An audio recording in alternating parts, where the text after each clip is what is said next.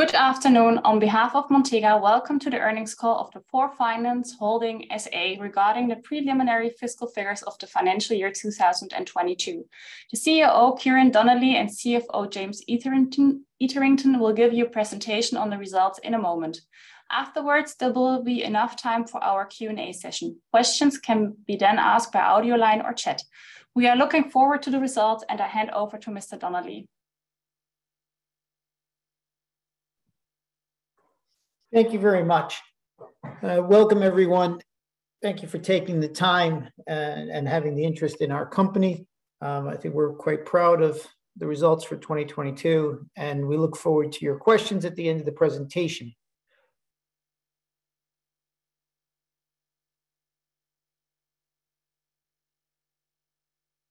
We can move on to the next slide.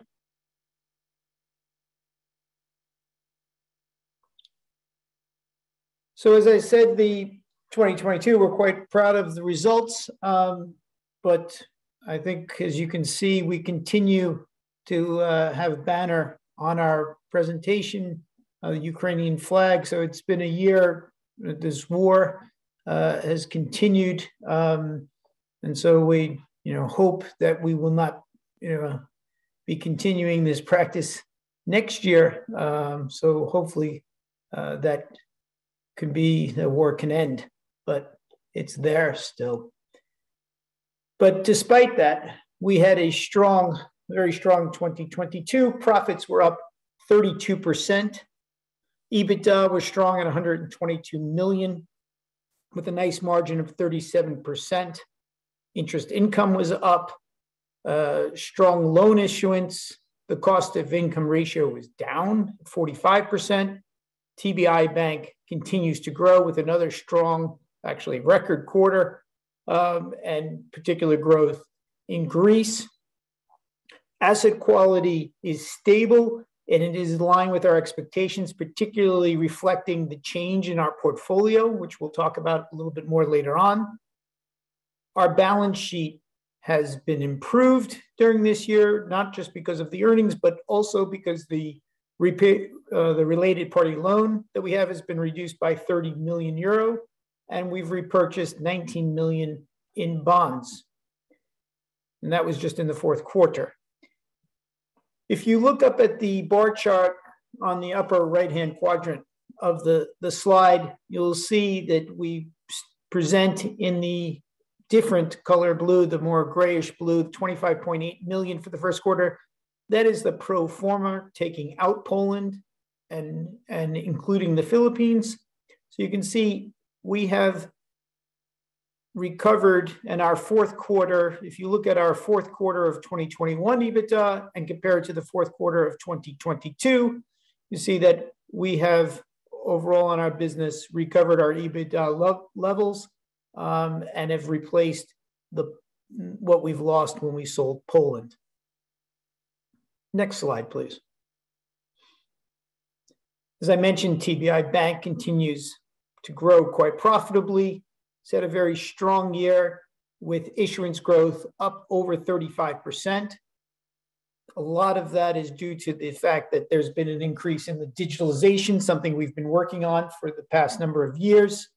The positive launch in Greece, which is exceeding our expectations. The launch of our app, the launch of the Neon card, all of these initiatives are supporting this growth in a responsible way. They have purchased from the online side of the business, or the old core business, they've purchased 28 million in loans. So that process, which has been a number of years in the making, has working very well. And we received up at the holdings a 10 million dividend from TBI. Next slide, please. One thing that I think is important for us as a business to focus on, and we'd like to highlight it to our investors, is the like-for-like loan issuance in the online side of the business. So excluding Poland, excluding the Philippines, just our old core business, excluding TBI, we see it at 16% growth. We think this is an important part of our strategy is to continue to focus on our core, to optimize our core, to grow the core. Yes, we are trying to grow through acquisitions, like in the Philippines. TBI Bank is growing this, but it's very important that we have a focus and do not ignore our core and continue to work to optimize that. And I'm very happy with the 16% growth we've had, and we look forward to more growth in 2023. As you can see, January, we're off to quite a good start. Next slide, please. Speaking about the acquisition in the Philippines, this is also something that has worked quite well. So we purchased it back at the end of the first, beginning of the second quarter of last year.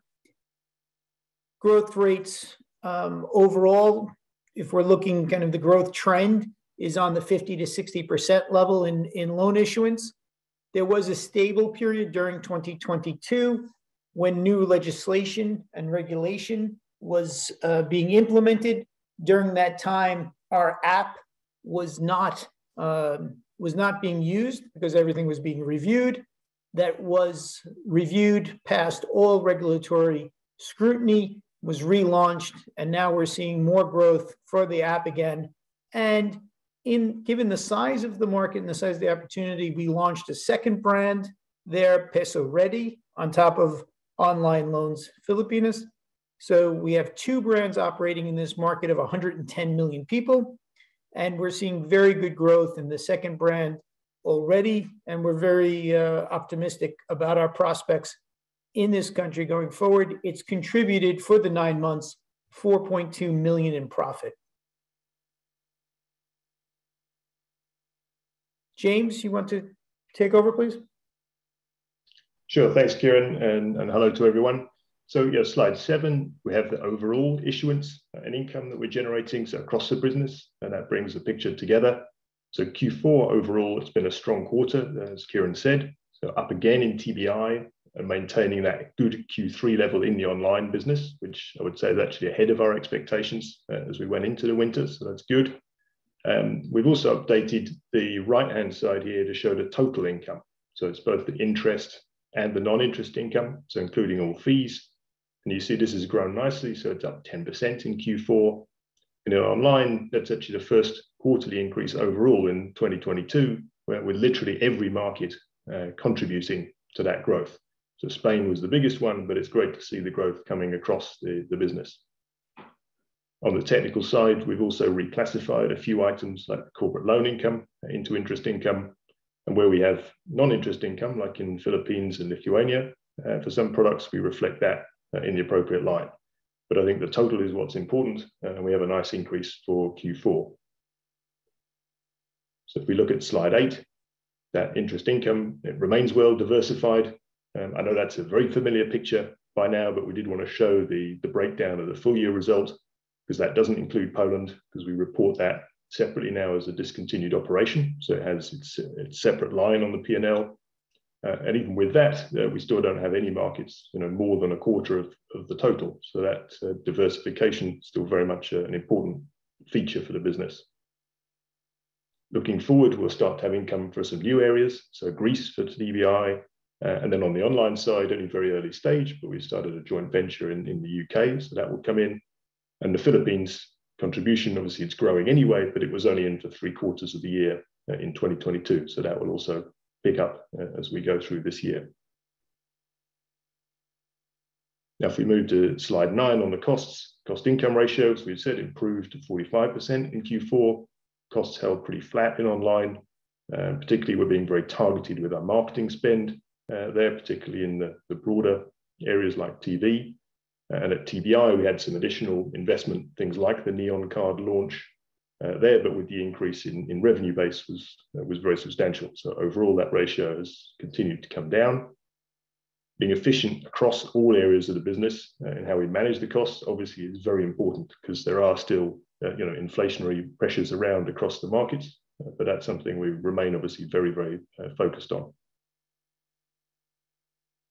So we turn to slide 10, you see the result of that overall, and we've delivered the highest profit in recent years for 2022 at 41 million. So continuing to build that solid financial track record. The margins also remaining very solid. And on the EBITDA side, we've increased that again at the same time as decreasing the leverage during the year. We'll have a look at that more later on in the presentation, but that's continued that story, and the interest coverage ratio is very solid as well. I think the equity to assets ratio has decreased slightly because we've had that strong loan growth at TBI, and it becomes a greater proportion of the overall balance sheet. You'll see that in the portfolio in a second, but they obviously have their own capital requirements that are the relevant ones. And I think effectively the ratio of the online business is higher, and we're building our equity base still. So the overall book value is nearly 200 million now. So on slide 11, you see that good loan growth in Q4 with 10% increase at TBI. We've also had an increase in online, and bear in mind that we are selling Lithuanian loans there to TBI faster than originating them. The growth in the rest of the book actually was a couple of million euros higher than you see here.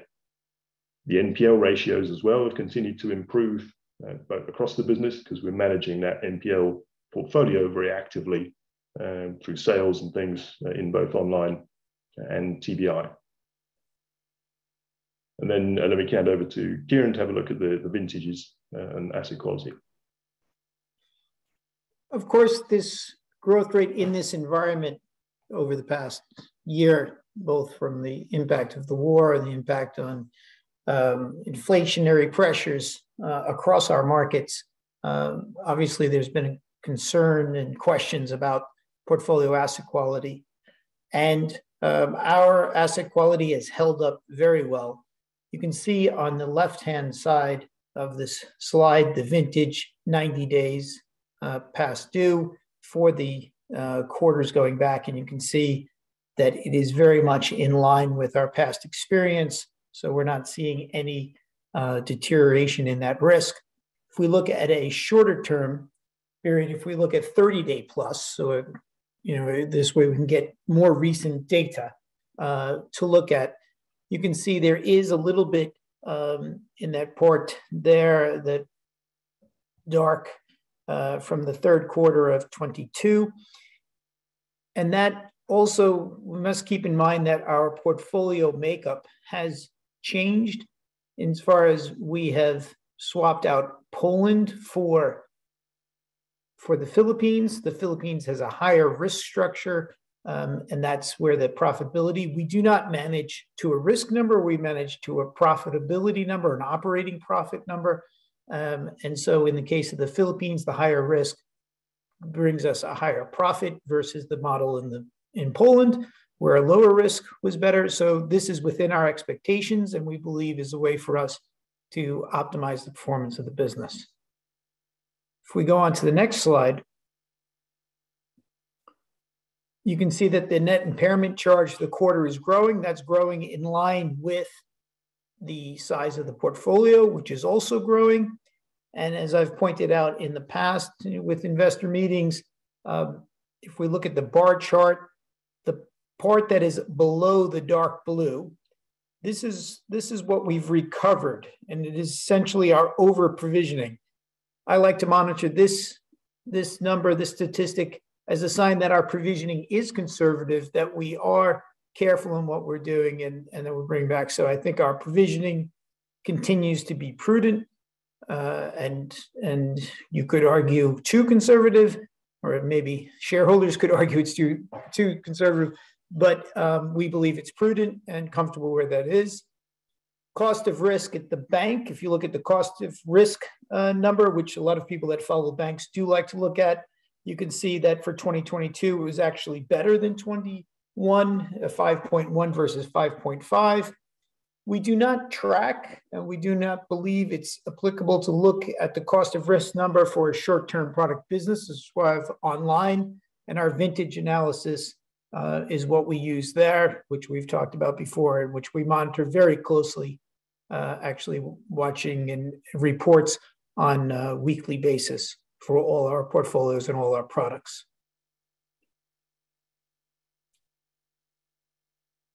James? Yeah, thanks, Kieran. So, yeah, slide 14. As we've said, we delivered another solid quarter of EBITDA, both in online and TBI. And we're particularly pleased to complete that significant reduction in the related party loan in Q4. So it's reduced that by more than half. And that's given us 13 million in cash and a significant reduction again in the bonds outstanding. So that total notional down to around 260 million.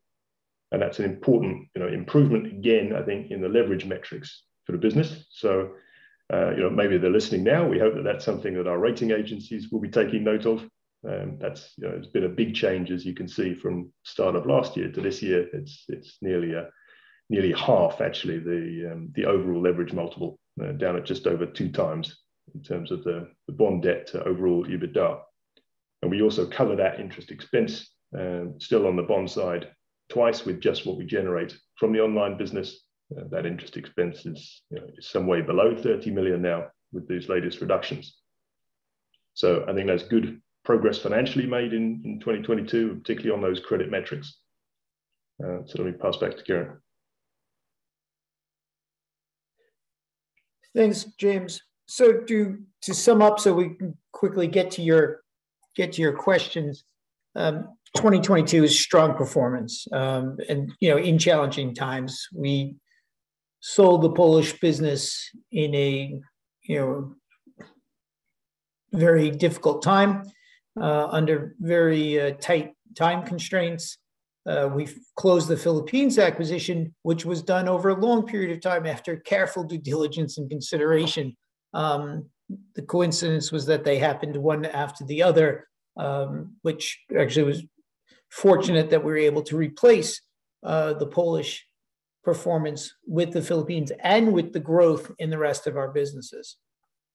So that 32% growth rate, EBITDA growing, the interest income growth, which of course is important, along with the growth of the portfolio, which will support further growth as we move forward in our interest income and in our profits. TBI's new initiatives in Greece with the consumer app, this orange neon card, all setting us up well for 2023 performance. I think our balance sheet is in some of the best shape it has ever been, not only because of the debt reductions that James spoke about, but also the quality of the balance sheet with our related party loan reduced by 30 million.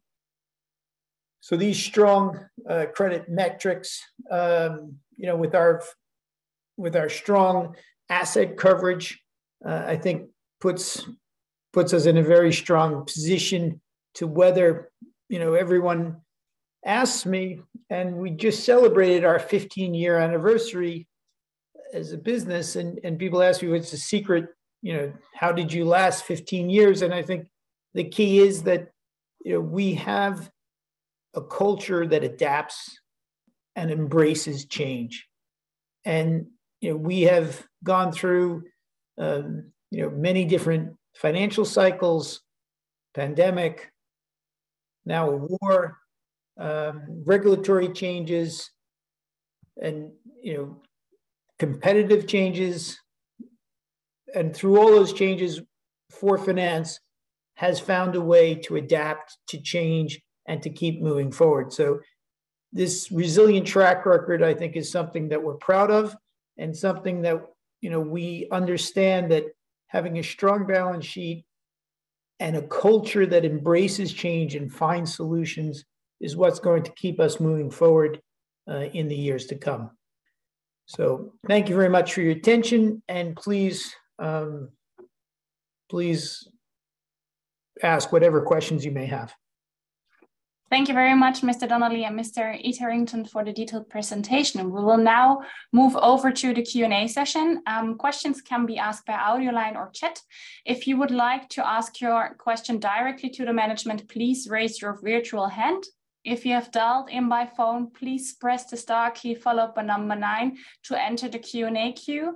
You'll be then asked to unmute yourself by pressing the star key followed by number 6. And we already received the first question. Please go ahead, Mr. Lehmann. 1 second here. Now, can I be heard? Yes, I hope so. Good afternoon. First of all, congratulations, Kieran and James, a reasonably good quarter. I have just 3 questions left. One, to my surprise, you want to enter the UK market in a joint venture. Maybe you can shed a little bit light on what the plans are and what the prospects are. What are you seeing there in a few years? What that asset base could be in the UK? My second question would be on debt sales. It has been observed that some of the buyers of defaulted reference claims have shut down. Now, are you feeling that in the market? Are you seeing less supply or sorry, less demand and maybe supply that can be matched by demand from the debt purchases of defaulted reference claims? And my very last question is, when I look at your balance sheet and I see that the net loans to related parties have been reduced by 30 million, that's a very, very surprising positive move, I must say. But then on the next line, I see net loans to other parties. What is that net loans to other parties? Is that your line of credit you given to the Polish, to the former Polish operations? That's it. Thank you very much. Thanks, Frank. Good to hear you. Thank you for dialing in. James, I'll take the first question in first and second, or half of the second one, and you can pick up on the rest. So on the UK, yes, I would say it's our third venture into the UK. The first one was way back before the UK came out with its regulation, and we decided to exit because of the uncertainty. And we were small then. At that time in the UK, there was regulation was being discussed. Because of the great uncertainty about that, we decided not to invest anymore, close down, see what happened with the regulation, and then potentially re-enter the market.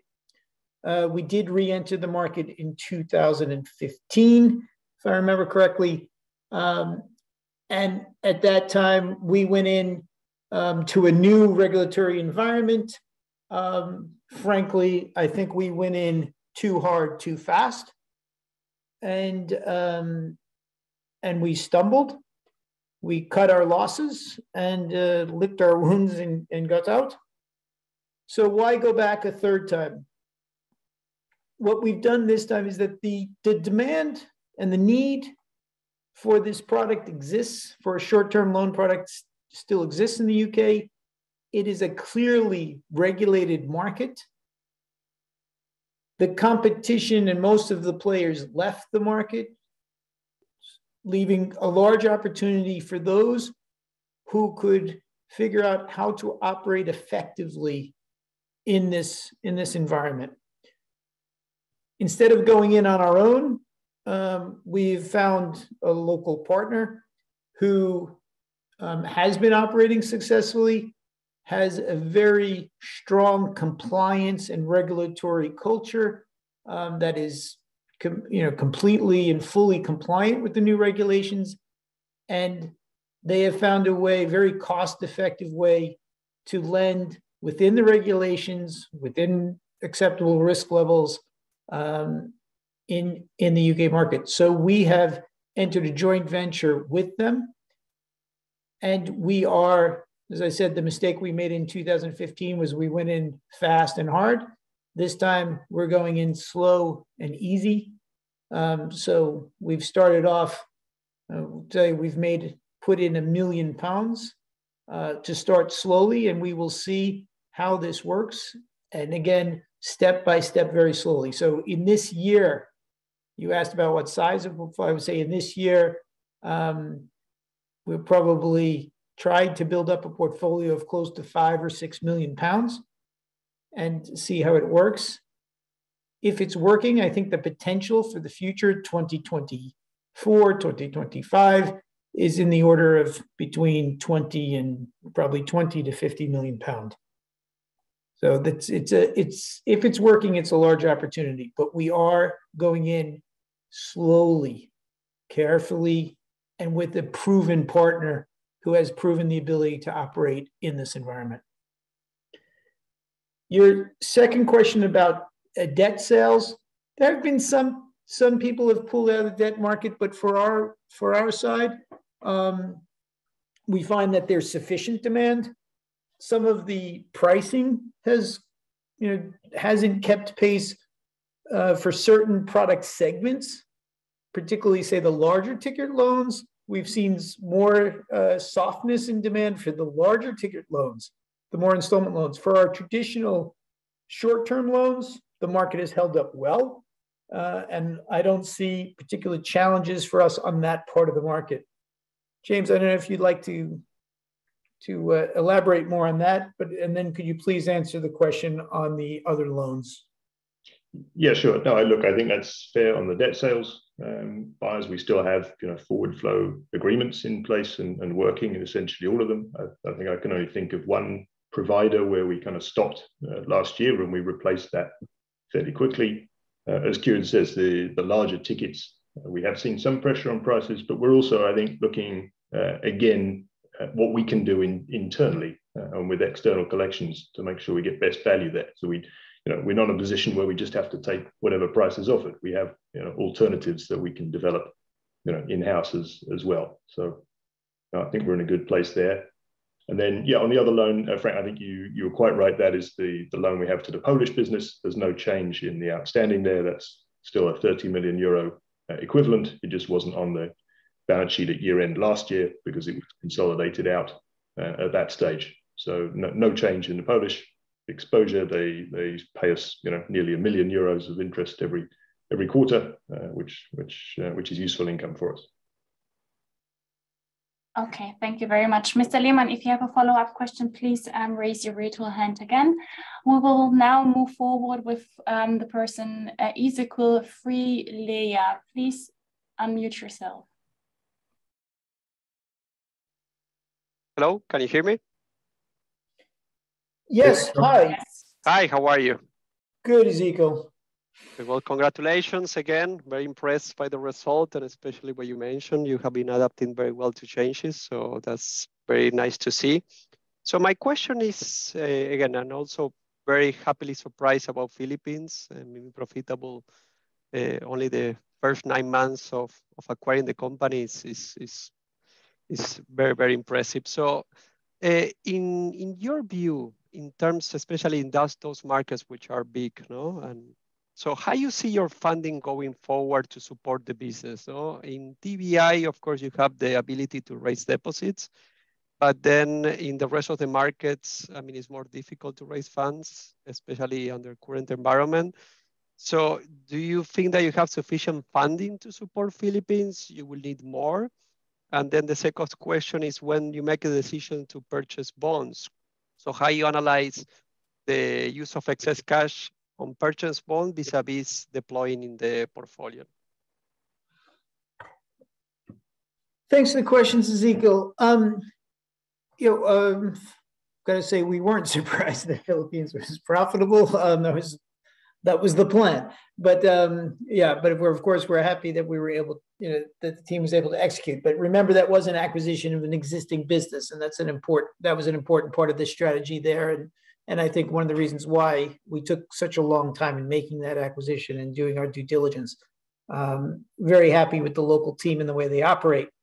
As far as funding that business, and in fact, all of our business, but the Philippines business particularly has a short-term lending business. So it is not, and it's positive right now, generating cash. So actually, during the course of this year, James will correct me, but particularly in the fourth quarter, they were returning funding to us that we had provided from HQ to Philippines. So they had returned funding because they're positive cash flow, given the short-term nature of the business.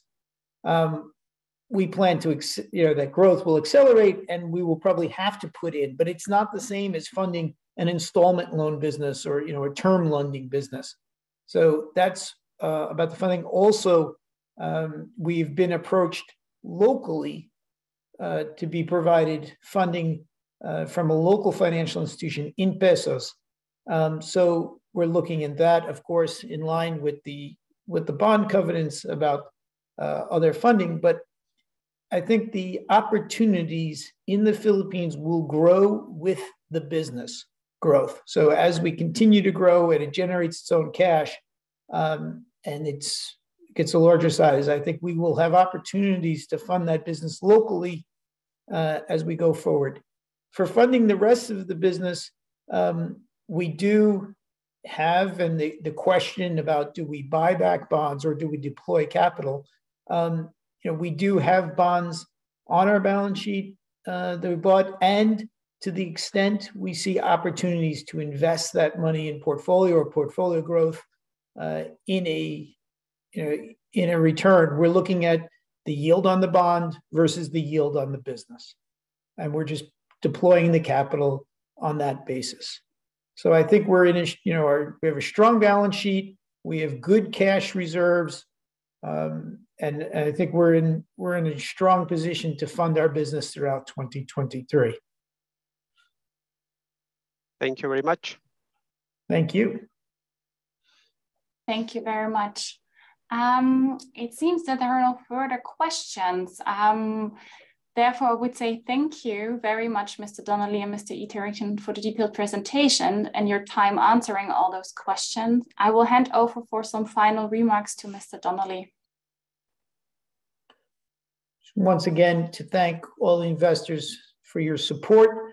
We work hard to be good custodians of your investment, of your capital, and I hope we can continue to do that going forward.